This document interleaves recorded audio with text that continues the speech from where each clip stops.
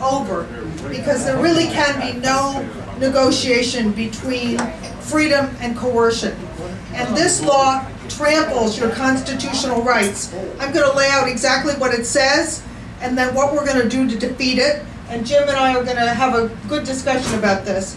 First of all, this law compels almost everyone to enroll in a one-size-fits-all government-designed health plan, whether you want it or not, whether you can afford it or not. It empowers the IRS to track you down and penalize you if you fail to comply. Obviously, nothing in the U.S. Constitution permits this. In fact, those 28 beautiful words of the 10th Amendment expressly prohibit this. But even worse, this law, for the first time in history, this law empowers the federal government to dictate how physicians treat privately insured patients. So that if you have Aetna or Cigna or United Healthcare or Empire Blue Cross Blue Shield or one of the other fancy private plans, the government is still going to be in charge of your care, because